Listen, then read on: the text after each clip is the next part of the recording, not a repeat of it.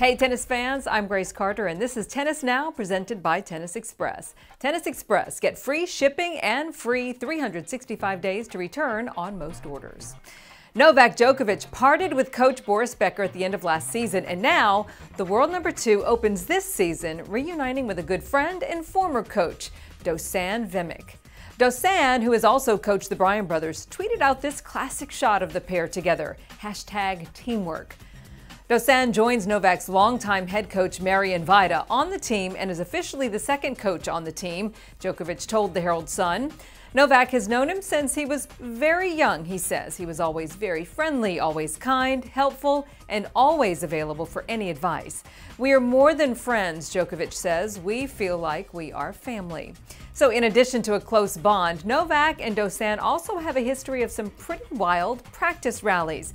Here is a 68-shot mini rally they staged a few years back just before the U.S. Open.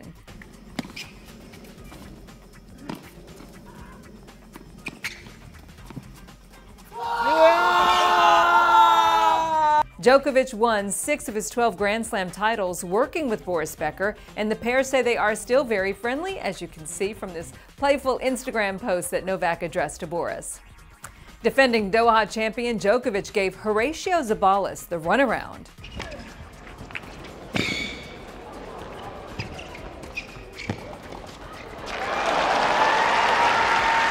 Nole was in sharp form in his straight sets win, and Horacio stopped on his walk-off to request a souvenir, a selfie.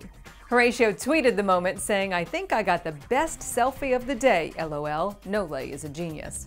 The post-match selfie was a new experience for Novak, who said, "Making a selfie, that's the first time I've had this experience in my career. Horacio, well done. Very original." And in case you missed this, Alexander Zverev out-dueled Roger Federer in 3 gripping tie-break sets at the Hopman Cup. Drives like this one. Game and first Germany. And at times, the 35-year-old maestro made the ball dance.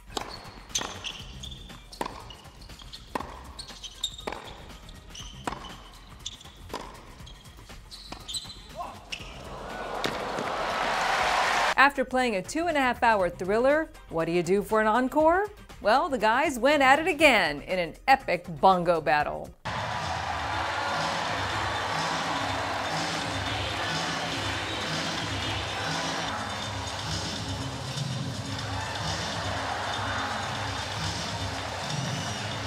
Before the mixed doubles match, we saw a very poignant moment. A young girl chosen to conduct the coin toss was so moved by meeting her hero, Roger Federer, that she started crying. All 4 players consoled the young fan, who smiled after she helped Roger correctly call heads. World number 1 Andy Murray welcomed Federer back to the game. You know, after the injury problems that he had last year, you know, it's great to have him back on the tour, and, you know, the crowds that have come out to watch him in Perth, you know, have been amazing, and, you know, enjoy having him around while we can, because he's been great for tennis, been a great ambassador for the game, and, you know, a lot of young players, you know, have looked up to him and probably continue to do so today. So it's great that he's back. Hopefully he can stay fit and healthy, and, you know, finish the, you know, however long he plays, if it's 3-4 more years or a couple more years, hopefully he finishes them on his own terms. We're going to leave you now with Rafa bending a banana forehand winner in Brisbane, just because you got to see it.